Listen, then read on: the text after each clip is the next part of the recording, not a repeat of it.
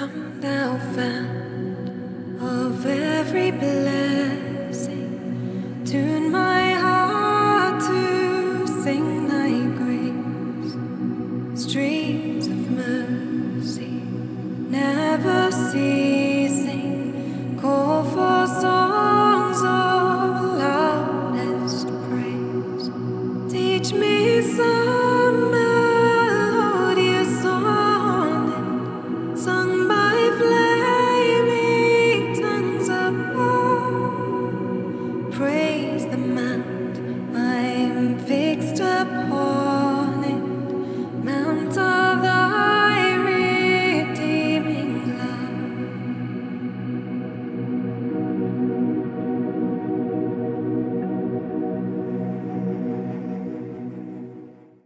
Morning, everyone, and welcome to our worship this morning. Welcome if you're here, welcome if you're joining us online on Facebook. It's lovely to have you all with us.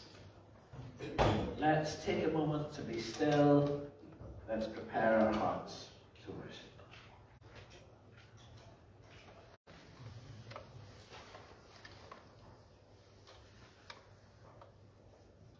Father, we come to you in the name of Jesus. We come trusting that you accept us and our worship. We come in the assurance of the love he demonstrated in his death on the cross. As we worship, keep reminding us and convincing us of your love. Soften our hard hearts and bring us to the foot of the cross, that we might be prepared to carry the cross for his glory. Amen. Our opening hymn this morning is Jesus is Lord, creation's voice proclaims.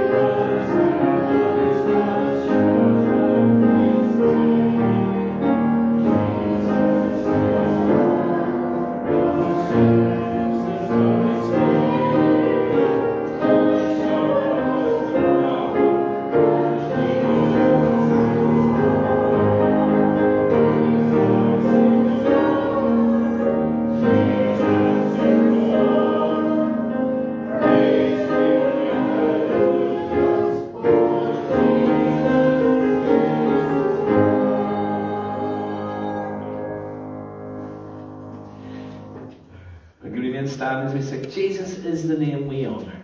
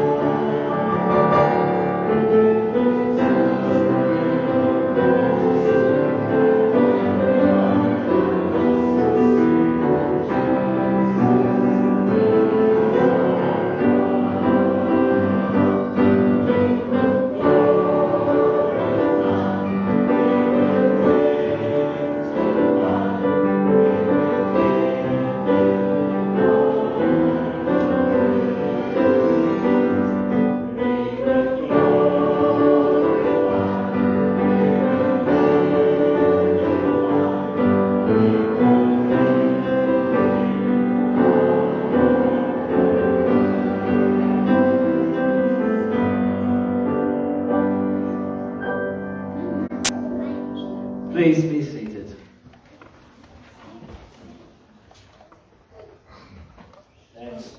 Let's pray.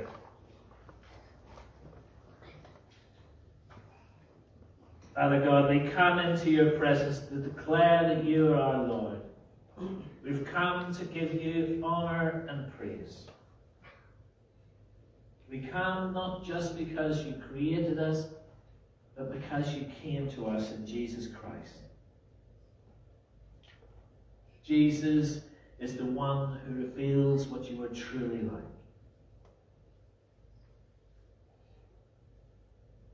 We praise you for the life he lived, the teaching he gave, the way he made your love real and your truth understandable, for his death on the cross.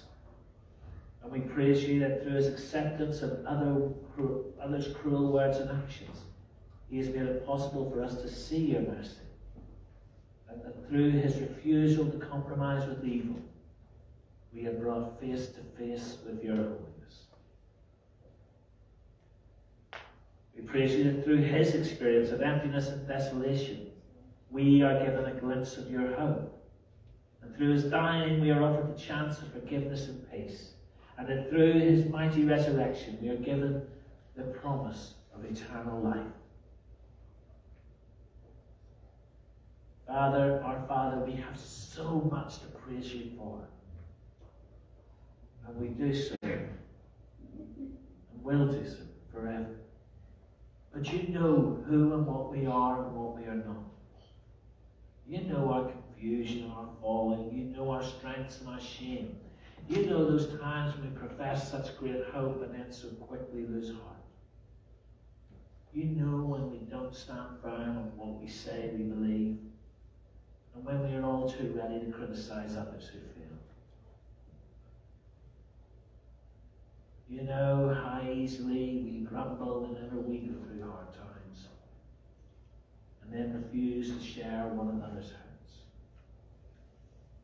You know the conflict between our good intention and the ease with which we fall into the path of least resistance. You know the battles we failed to win and the ones we never quite worked out which side we were on. Help us, Lord God, in this time when we are together, to be brought deeper into your love, and to know that we are loved truly, completely and utterly, and that you can be trusted, and to give ourselves to you. In Jesus' name. Christ died for our sins. We are forgiven and have the promise of eternal life. So feel that forgiveness in your heart. Nothing you can do will make God love you more, for you are already totally and unconditionally loved. Thanks be to God. Amen. Chris is going to bring us our scripture reading.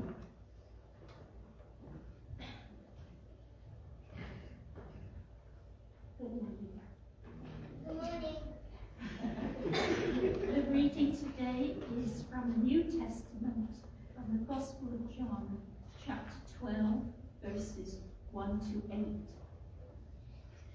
6 days before the Passover, Jesus came to Bethany, where Lazarus lived, whom Jesus had raised from the dead. Here, a dinner was given in Jesus' honor. Martha served, while Lazarus was among those reclining at the table with him. Then Mary took about a pint of pure nard, an expensive perfume. She poured it on Jesus' feet and wiped his feet with her hair. And the house was filled with the fragrance of the perfume. But one of his disciples, Judas Iscariot, who was later to betray him, objected. Why wasn't this perfume sold and the money given to the poor? It was worth a year's wages. not say this because he cared about the poor, but because he was a thief. As keeper of the money bag, he used to help himself to what was put into it. Leave her alone, Jesus replied. It was intended that she should save this perfume for the day of my burial. You will always have the poor among you, but you will not always have me. Amen.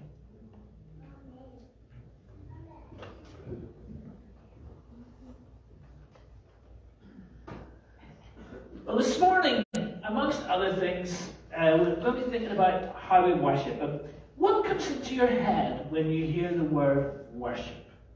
Any thoughts? God, yeah, that's a good start. Anything else? Bowing down. Bowing down, yes. This room. This room, yeah. Sunday morning. Sunday morning, yeah. Rapping it down. Well, we'll go into rapping it down at this moment, yeah.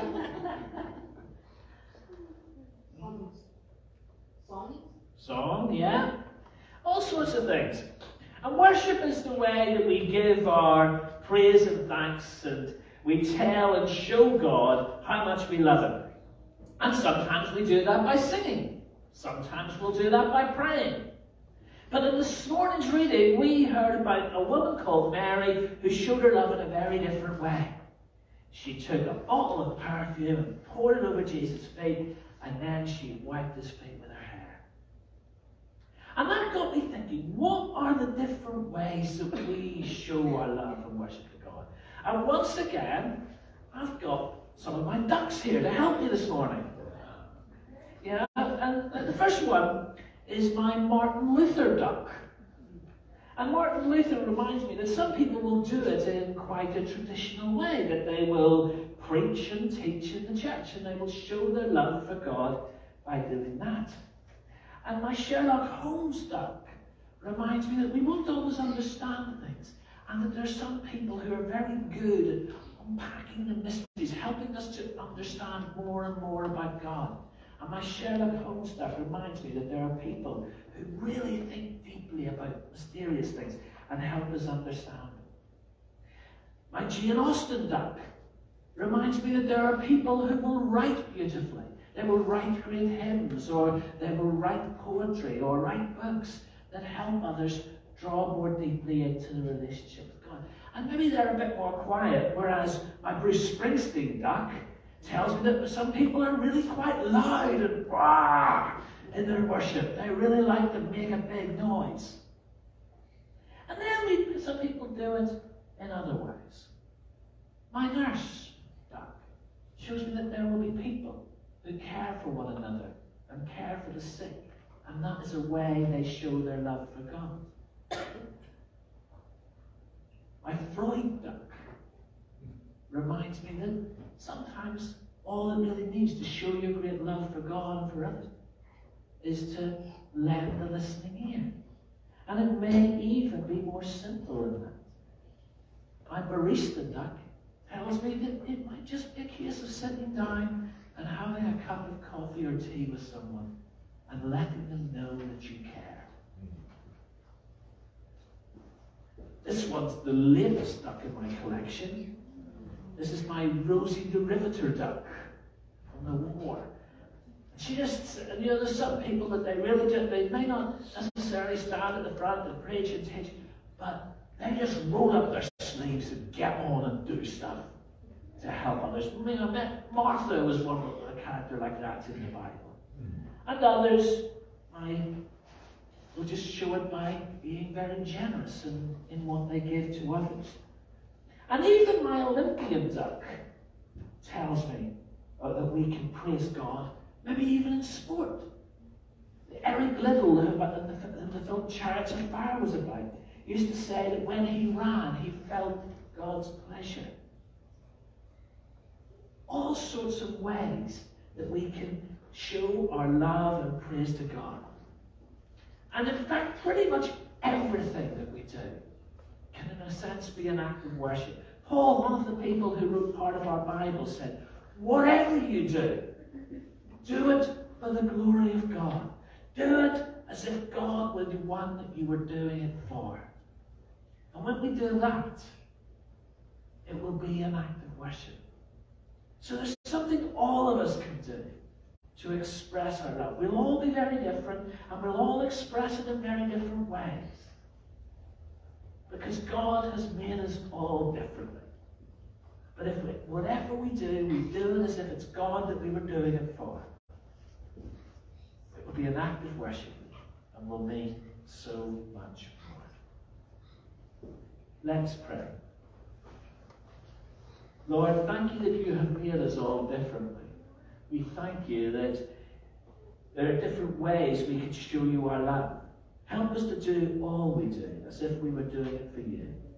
And do it to show our love for you and for others. Amen. So we're going to sing again.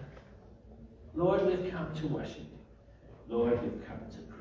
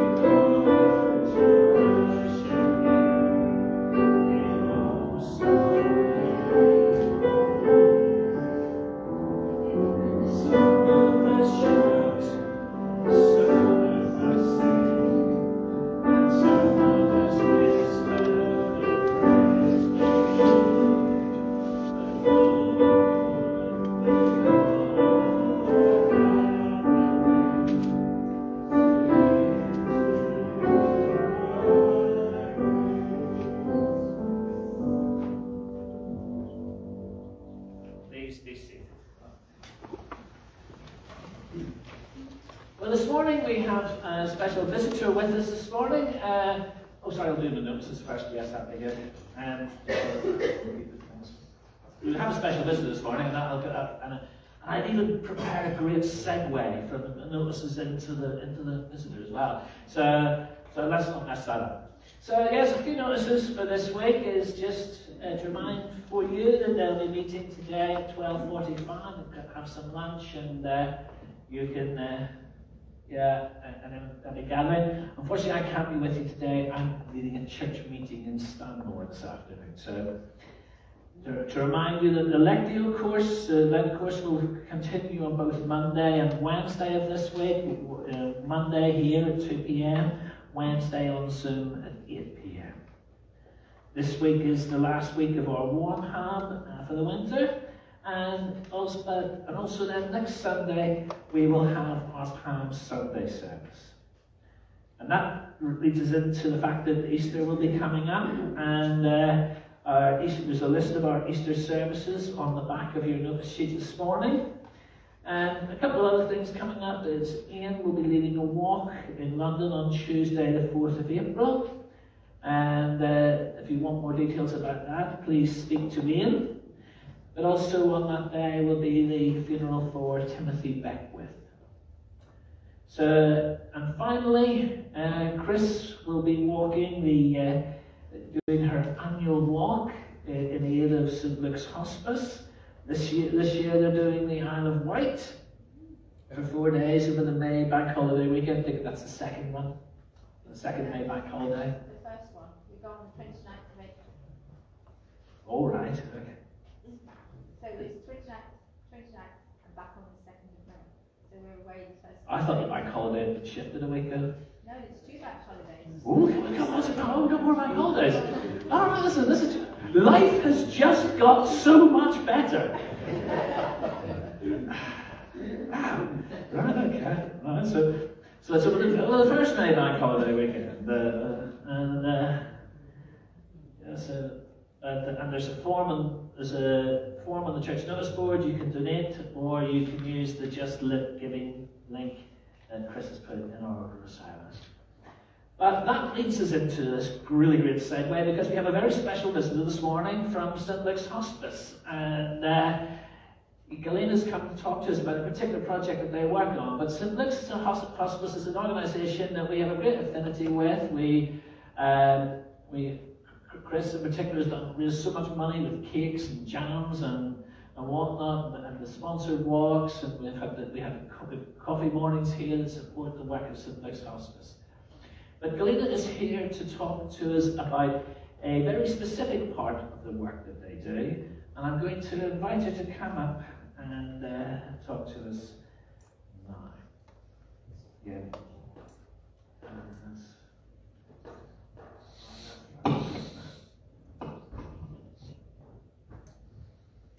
Just didn't want to be sitting towering above you.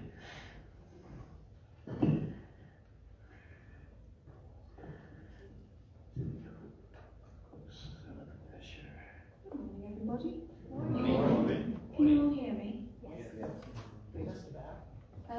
First of all, thank you to Andrew and to everybody here for letting me come along and speak to you. And thank you also for everything you do for St. Luke's. Every little helps, and I'm sure you know that charities have had a tough time following the pandemic, and St. Luke's is no exception. So thank you very much for everything you do and all the money that you do raise. I believe our Isle of Wight walk has been sold out for a long time, and it makes me feel exhausted even thinking about it. I think you're absolutely superb if you can actually, do those walks. It sounds brilliant. Anyway, I'm not here to talk about that. I'm here to talk about a project that I'm running at St. Luke's. It's called Record My Wishes.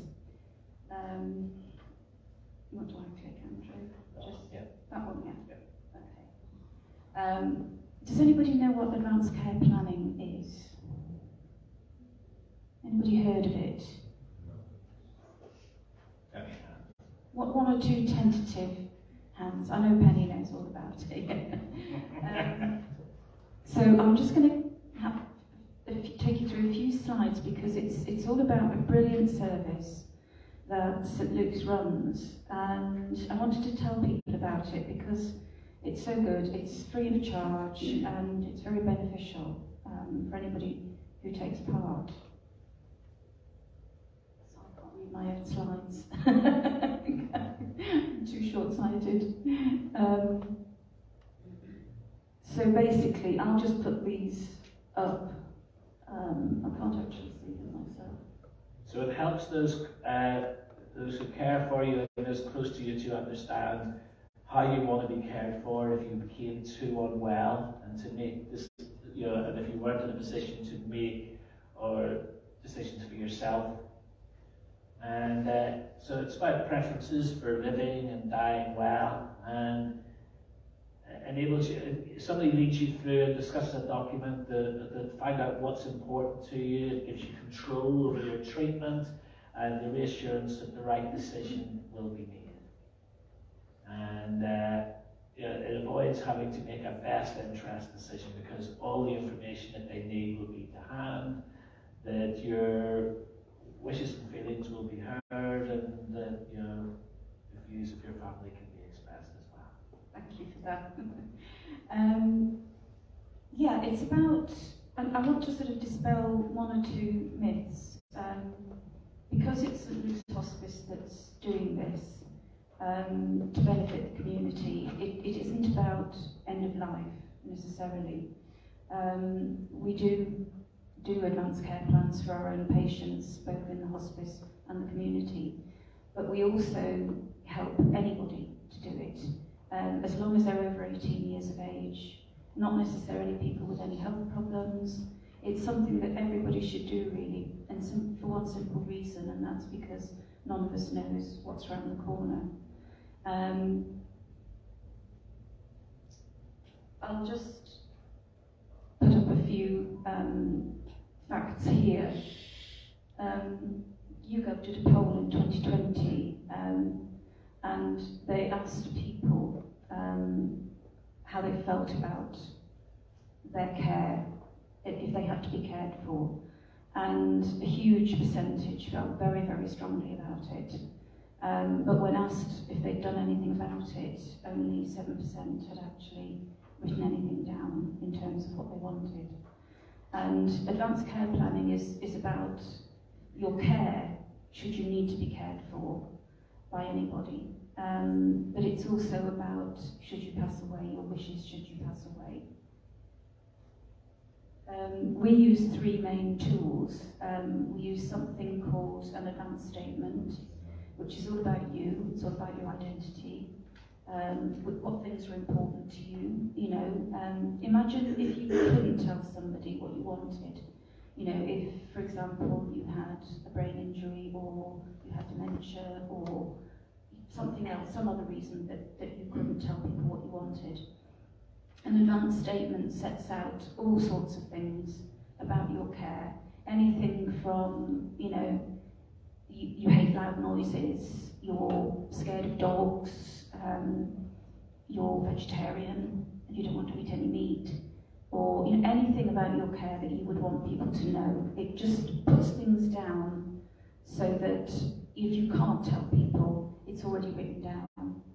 It also talks about a little bit about your medical information, and also about what you want to happen should you pass away. A lot of people put this in their will, myself included. When I made a will many years ago, I put all my funeral wishes in my will. But then it occurred to me that my will probably wouldn't be read until long after I'd been, you know, passed away and been buried. So it's important to make sure that people have access to the information at the right time. The second tool is lasting power of attorney, which a lot of people have heard about. I think a lot of people know about the financial lasting power of attorney, but there is also one for health and welfare. And the principle is the same. It's about you nominating somebody to make decisions on your behalf if you're not able to. And the final tool is the advance decision to refuse treatment. This used to be called a living will, and it's basically any treatment that you don't want to have. And it's different from a do not resuscitate order, which is just about resuscitation. The advance decision to refuse treatment could be anything at all, like, for example, painkillers. If you don't want painkillers because they make you feel groggy and make you feel zoned out, and you'd rather stay alert, you know, you can put things like that in an advance decision. Now, none of these tools requires a solicitor. I'm sorry if there's any solicitors in the audience, but none of them requires a solicitor. The advance decision and the advance statement are completely free of charge, and the lasting power of attorney costs £82 at the moment, but is free to people on certain benefits. Those are just some quotes from people who have done advance care plans, reasons why they, you know, would, you know, are planning ahead. Anything from not wanting to burden their family to worrying about what might happen to their pets, to, as I mentioned before, maybe they have certain food preferences that they need to observe. Anything at all. People generally don't do an advance care plan, A, because they don't know about it, and B, because they think, oh, I've got plenty of time to do that, that's, you know, I can do that further down the line. But like I said before, we just never know, and it's always better to be prepared. I'm sure most of you here have life insurance of some kind, so if you do, you've already started planning for what happens when you pass away, because that's to protect your loved ones, you know, should you pass away. So if you have life insurance, if you have a will, you know, you've already started thinking about it. This is just what's in our advance statement. It's just a brief overview. As I said, it's about you, your values, your preferences. There's some practical information in there about your medical condition, if you have a medical condition.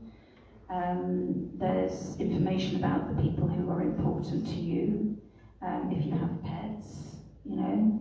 One of my main concerns, I'm a huge animal lover, I've had cats all my life, and one of my main concerns would be, you know, what happens to my pussycat if anything happens to me? You know, I would want to make sure that it was looked after. So it's very practical, but it's also, you know, it can be quite emotional to do it because of the nature of what you're thinking about. But once you've done it, I promise you, you will breathe a huge sigh of relief. This is just an example of a visual advance statement. You know, if you know, a lot of people think, oh, that's an administrative task. You can make it more fun. You can do a visual one. You can sit down one day with a cup of coffee, surrounded by magazines and a pair of scissors, and cut things out and make your own visual advance statement.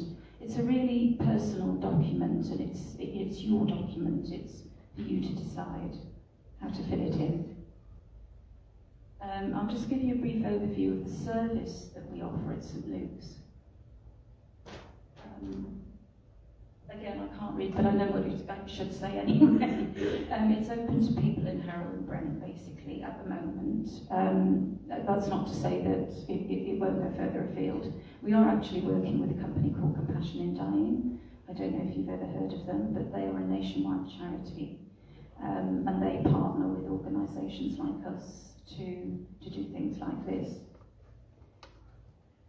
What does that say, Andrew?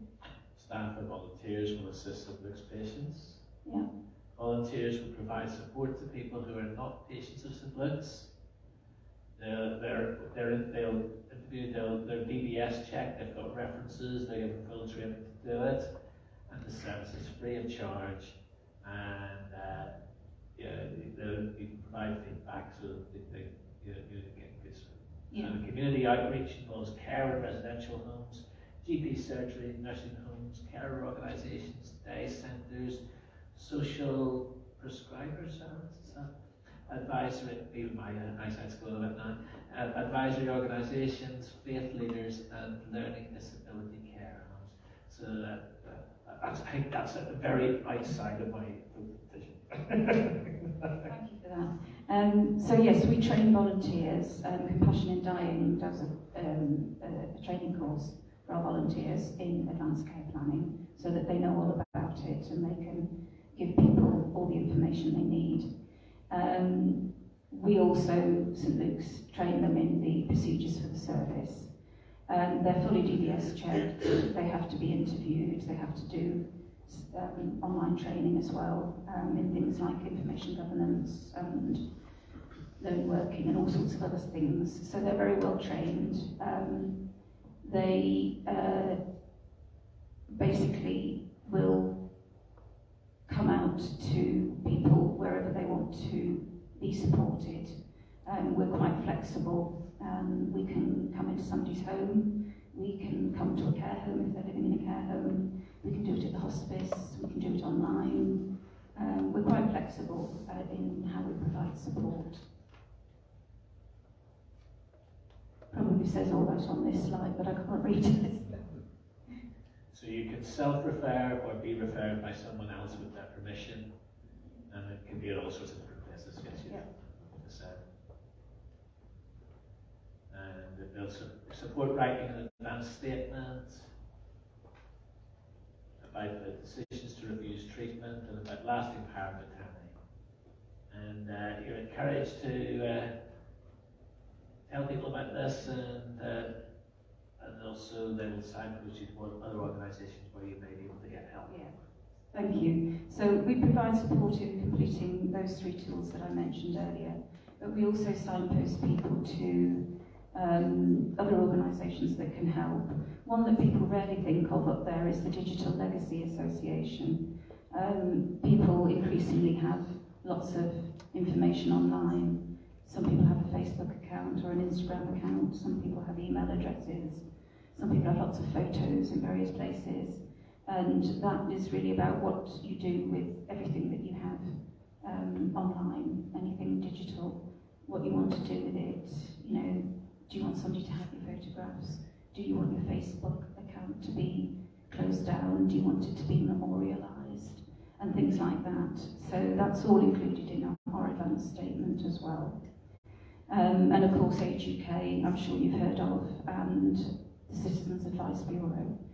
Lots of organisations out there can give you help, should you need any additional help.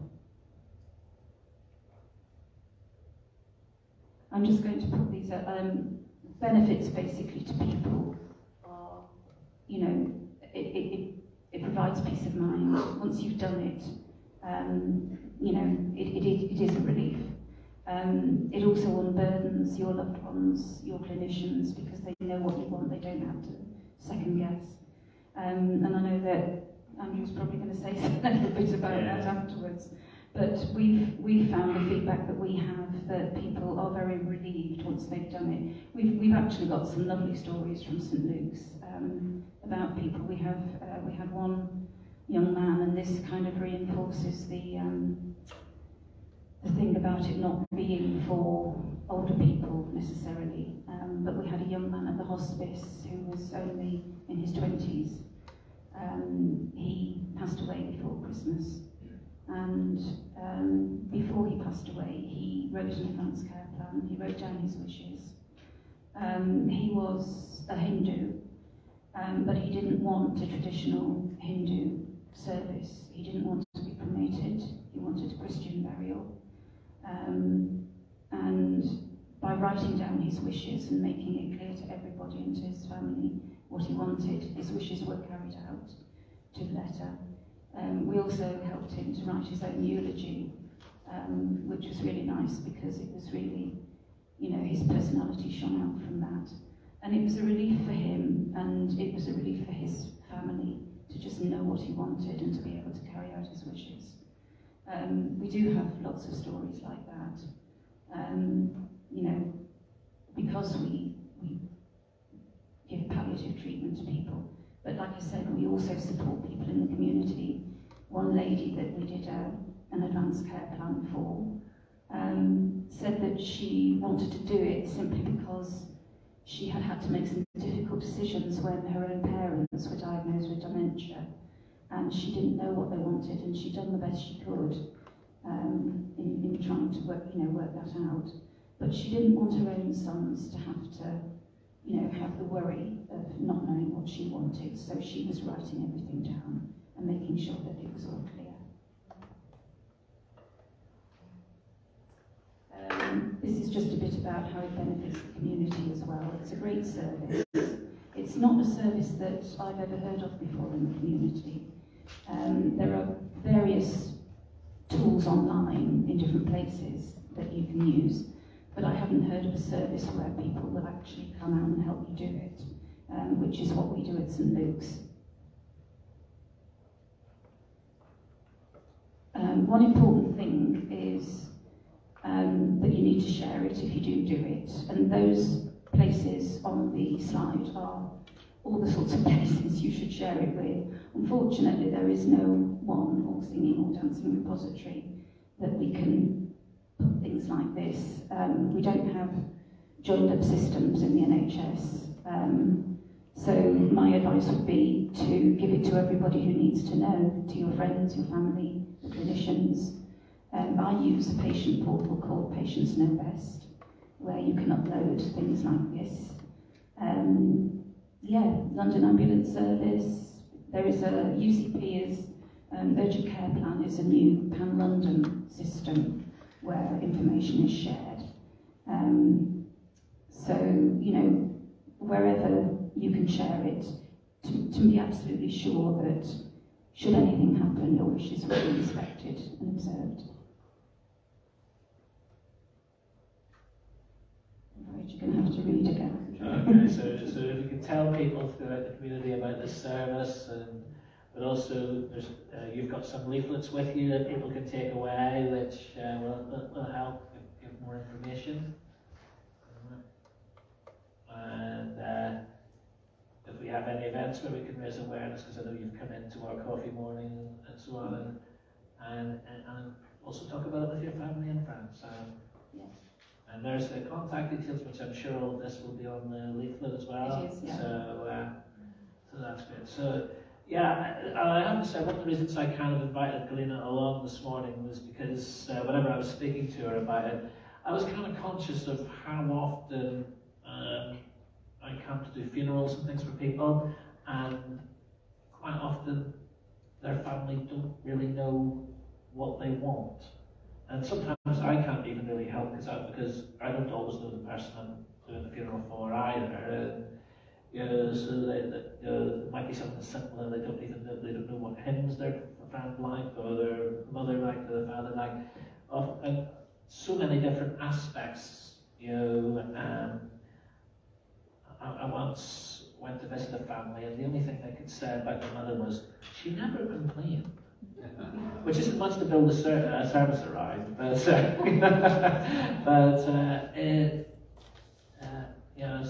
I think it's, this to me, it struck me as something that was very, very relevant. And I think, you've said that you can access this by contacting you on the email or by the phone number on Tuesdays to Thursdays.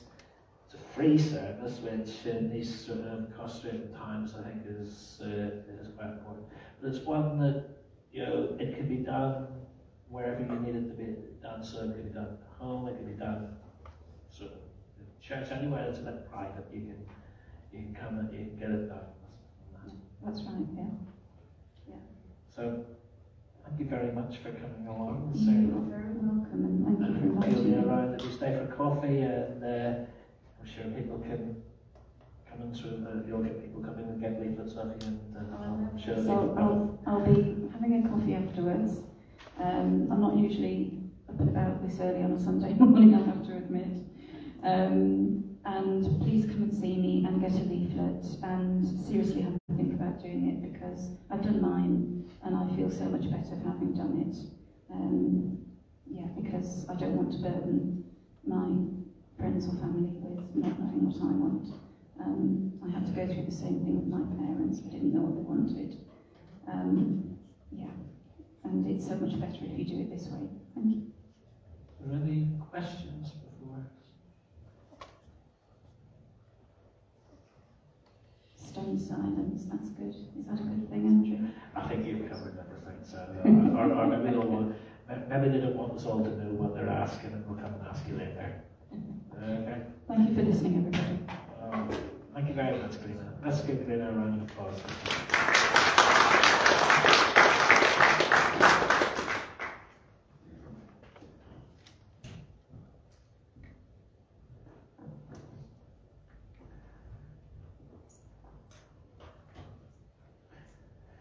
Let's pray.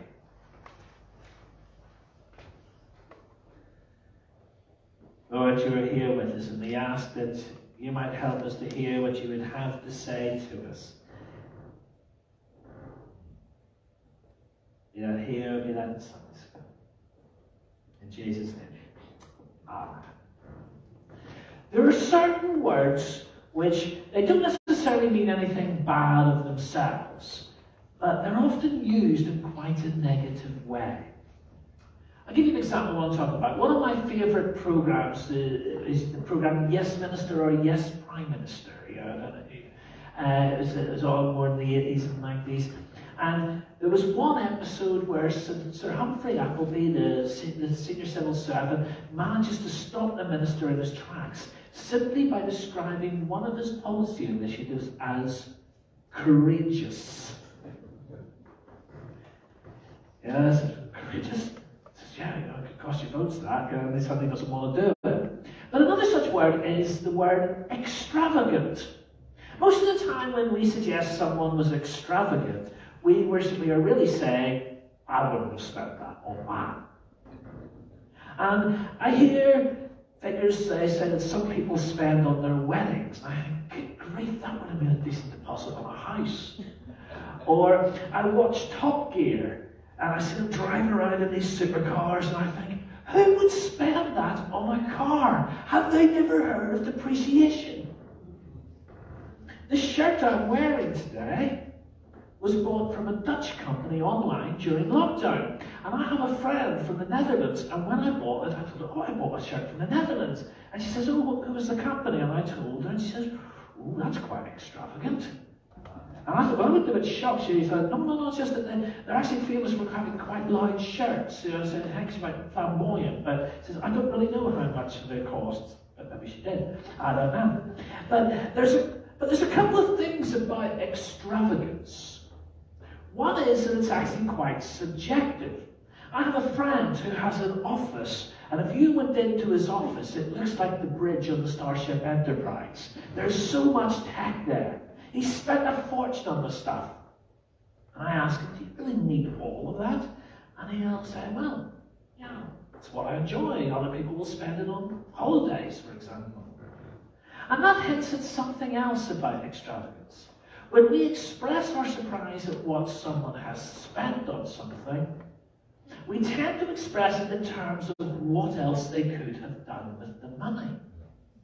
You spent £5 grand on a new telly? You could have fitted out a kitchen with that, yeah. And when we do that, we're kind of expressing what our priorities are. The last comment that was suggested, you think that food and having a nice kitchen is more important than being able to watch Ireland win the Grand Slam on the latest extra super ultra higher than ever definition television. And sometimes, but sometimes it's not always a bad thing. Sometimes we might actually want people to be extravagant. There was a story a few years ago of a man who was kidnapped in New York. And the kidnappers sent a ransom note to his wife in which they demanded $100,000 if she wanted to see her husband alive. And she did pay a ransom, but not before she talked the kidnappers down to 30,000. And you've got to wonder how that conversation went. 100,000 for him? Who do you think he is? George Clooney? Have you seen his beer guts? Have you followed him into the bathroom? I'll give you 30,000, final offer, deal or no deal. And in the end, the man was returned unharmed. The kidnappers were caught. The money was returned and so on. But you've got to wonder how he felt when he found out his wife had paid an up-down price to get it back. And I'd like to think that if we were in a similar situation, Jules would spare no expense to get me back. She wouldn't haggle at the price and say, can I think about that? Well, this morning we read of a woman who was determined to honour Jesus, and she was very extravagant about doing it. No expense spared. And we also see that kind of questioning of the expense and what are her priorities. And there's that kind of looking on and thinking, what else she could have done with the money. As John tells it, the incident occurs on the evening before Jesus rides into Jerusalem on what we would call his Palm Sunday, and we'll look at next week. He's about to be hailed as a king, and at the start of the week, it's the start of the week which will culminate in his crucifixion. And they're at dinner, presumably they're at Mary and Martha's because Martha's serving. Lazarus is there, which must have given the evening an extra dimension because it must have, when you've been with someone who recovers from a serious illness, you might, and you wondered if you'd ever see them again. The fact that you get the chance, it gives you a sense of what it would be like. Except Lazarus hadn't actually been ill, he had actually been dead for 4 days. And I'm pretty sure his advanced care plan hadn't included being dead for 4 days. And then suddenly, from outside the dining circle, Mary takes a bottle of perfume and pours it over his feet. And not just a dribble, a full pint of the stuff. And then very much against the convention of the day, she lets down her hair and uses that to run the perfume into his feet.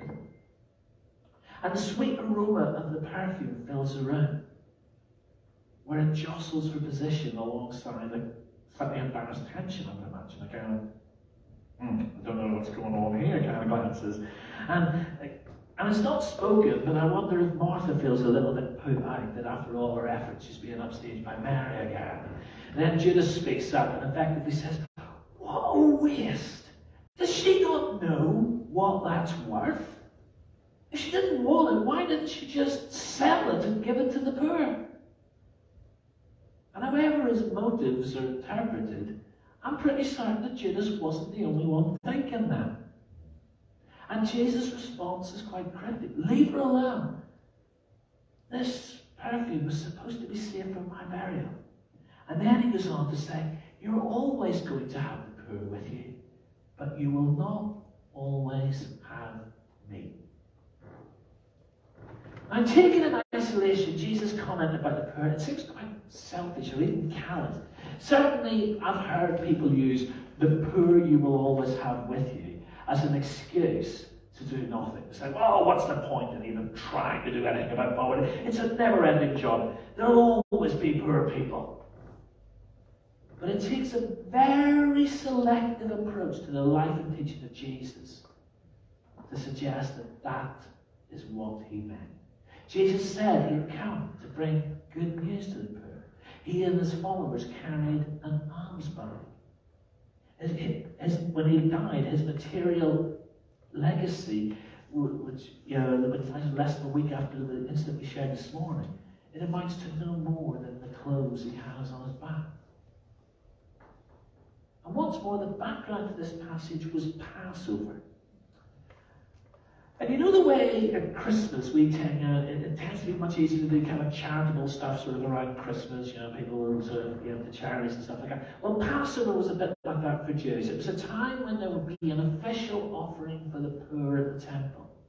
And although John tells us of Judas' ulterior motives, at surface level, when Jesus was talking about the perfume being given to the poor, he's not generally involved in you could have found a poor person and given it to them. He's actually referring to this specific collection. We could have sold this, we're going up to the temple, we could have made an offering to this specific thing.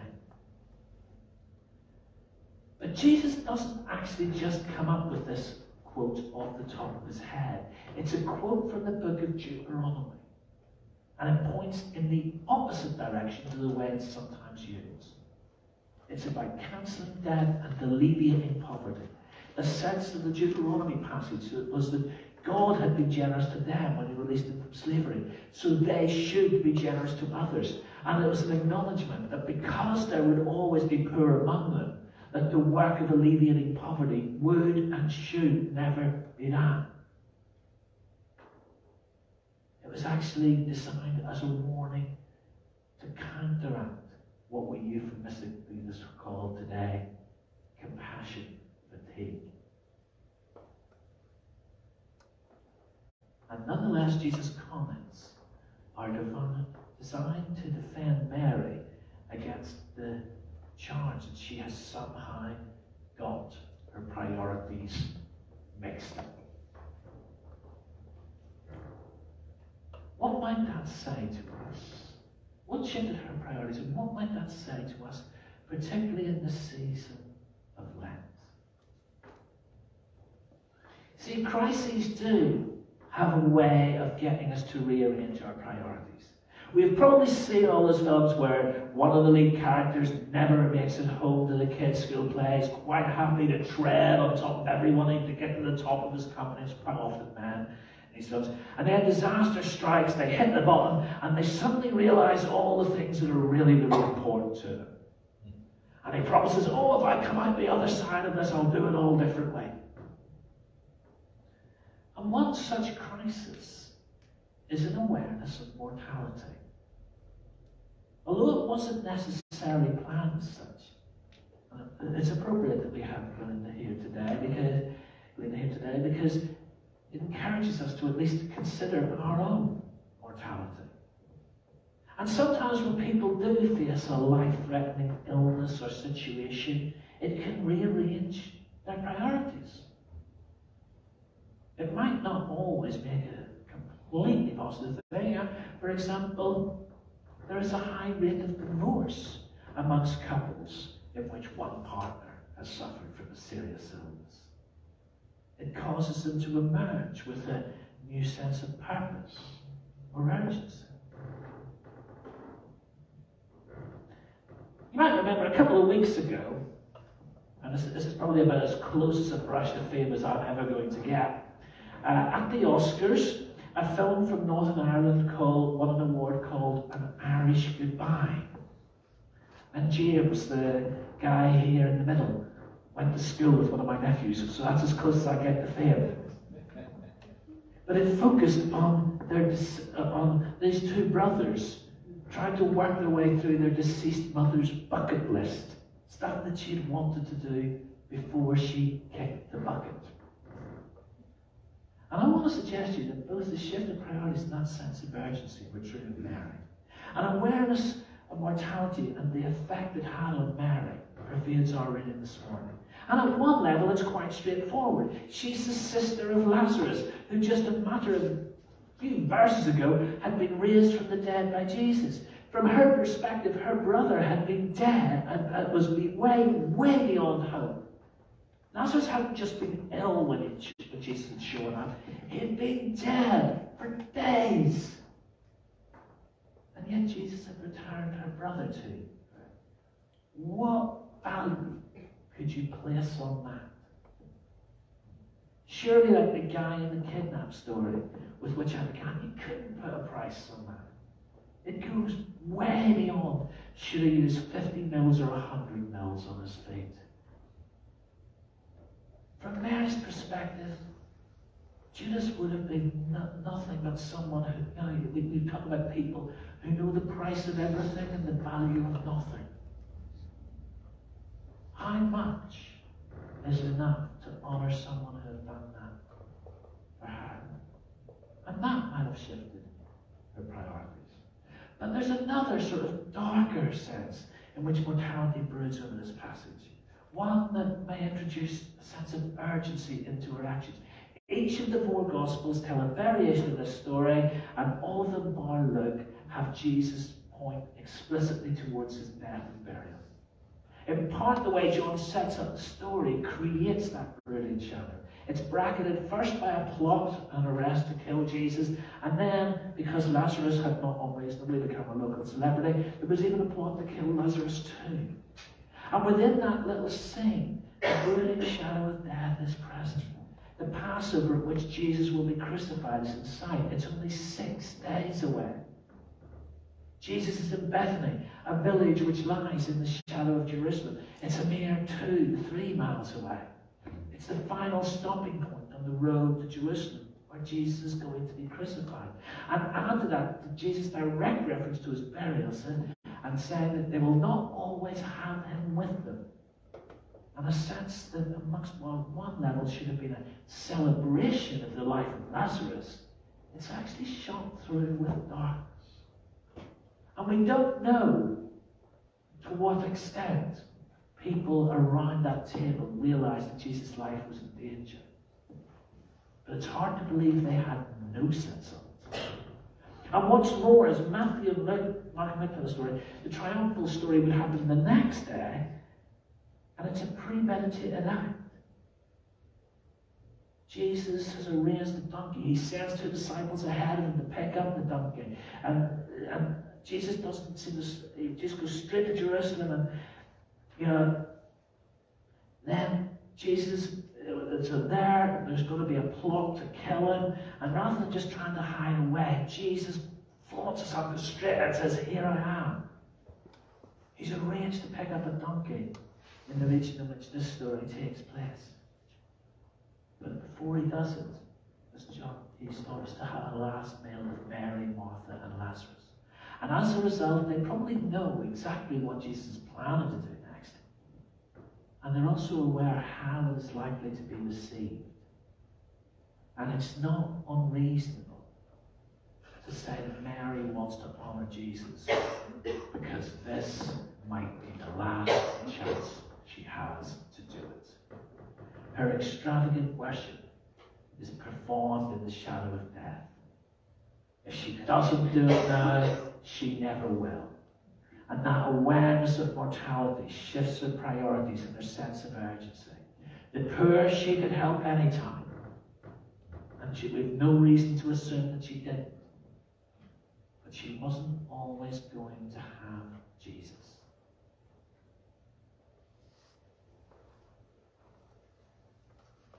What does this have to do us? And why, apart from the fact that this incident occurs so close to the crucifixion, are we pointed towards it in Lent? As Galena has said this morning, mortality is a bit of a taboo subject.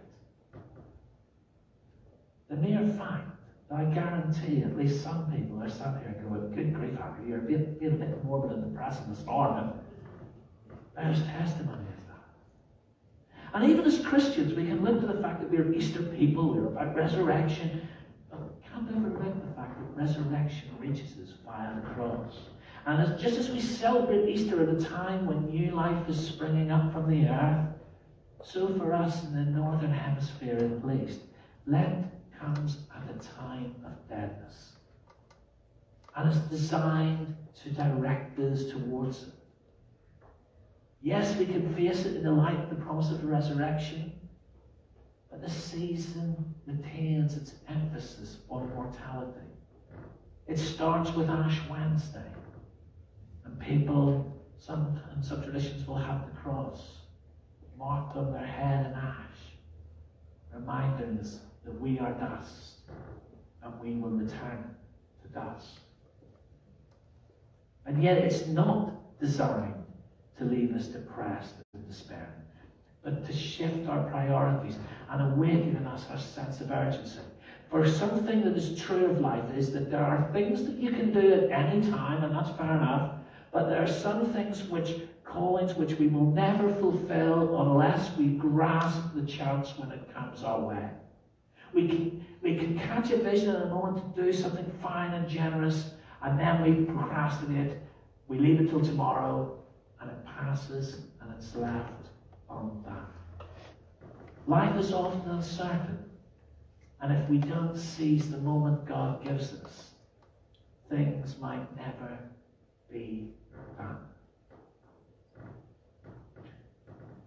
Back in the early 90s, there's a film out currently about this. Back in the early 90s, the rock band U2 were doing a really big tour around the world. And it had massive big screens all around the place. And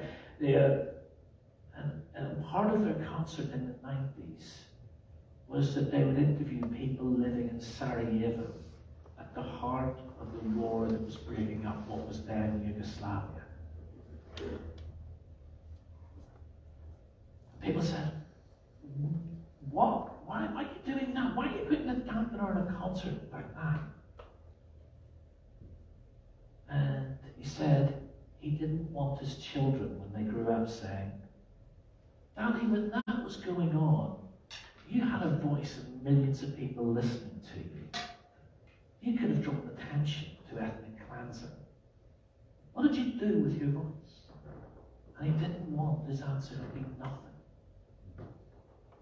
And that sense of urgency that is around today, if this generation doesn't tackle climate change. We get the warnings. If we don't act now, it'll be too late. And for us, it might not be on such a grand scale.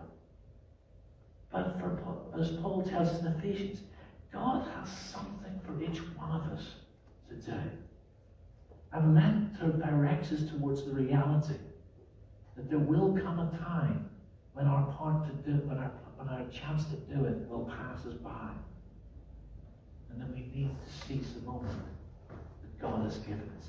And Lent calls us to reshape our priorities, to awaken our urgency to the task that God has given us. That if today we hear his voice, it mustn't harden our hearts, because it might not come again.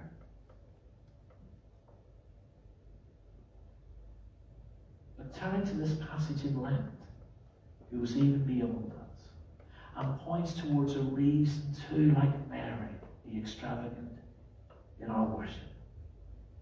Just as the shadow of Christ's crucifixion hangs over the passage we shared this morning, in this season we are taken to the cross and we are reminded of the extravagance of the love of God, of the lengths to which God was prepared to go to reach us, so that we who lived in the shadow of death, need fear no evil, but could place our trust in the new life God has for us.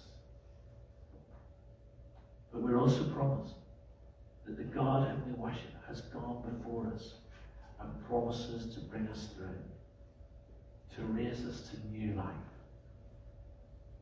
And how much is too much to offer in return for a love like God's. Grace and peace be with you.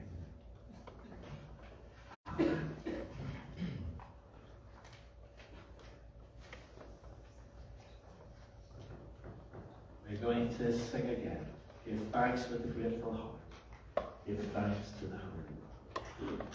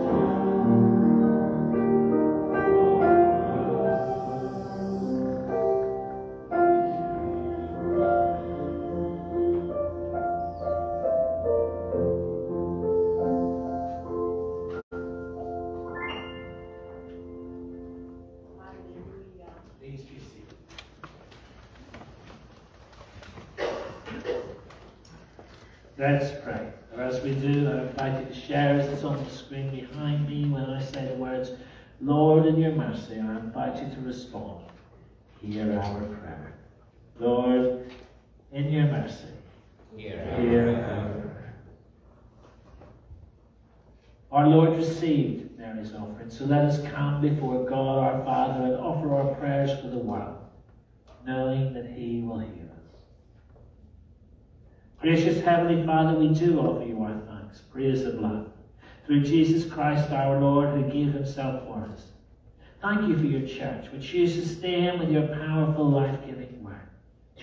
Bless your church throughout the world, that all your people may celebrate the coming days of the Holy Week and Easter that will come in the next week or so, with true faith and devotion.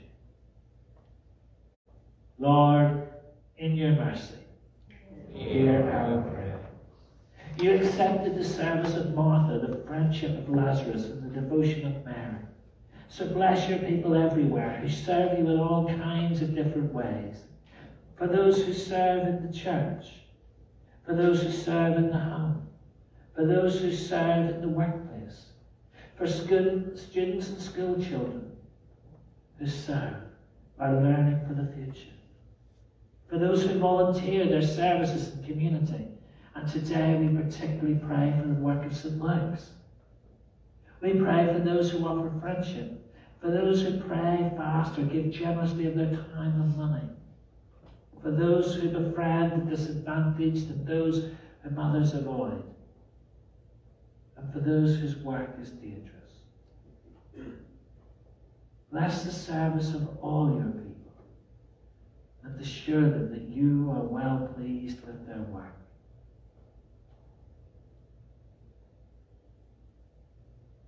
Lord, in your mercy, hear our prayer.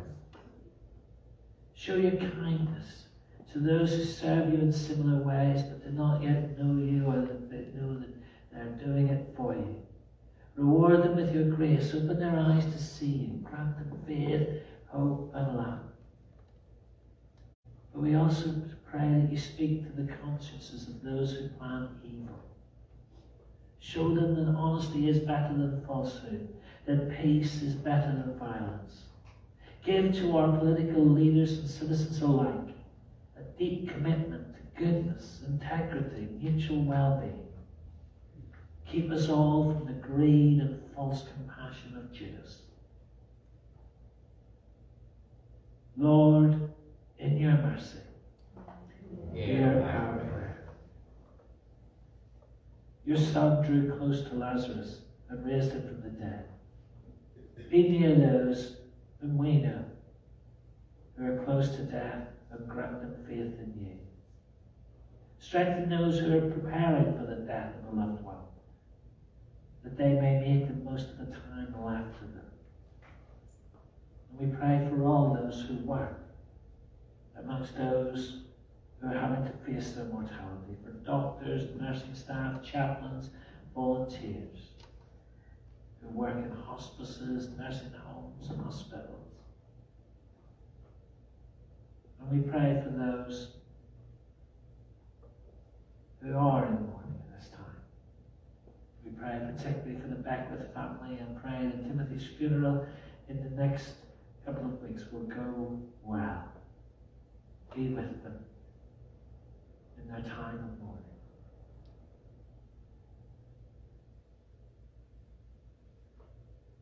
Heavenly Father, Mary honoured the Lord with her gift of perfume. May we honour you in our lives by honouring all who are in thee. Through Jesus Christ, your Son, our Lord, who lives and reigns with you and the Holy Spirit, one God, now and forever. Amen. We pray as Jesus taught us, saying, Our Father in heaven, hallowed be your name. Your kingdom come, your will be done, on earth as it is in heaven. Give us today our daily bread. Forgive us our sins, as we forgive those who sin against us. Lead us not into temptation, but deliver us from evil. For the kingdom, the power, and the glory are yours, now and forever. Amen. And we take up our offering now.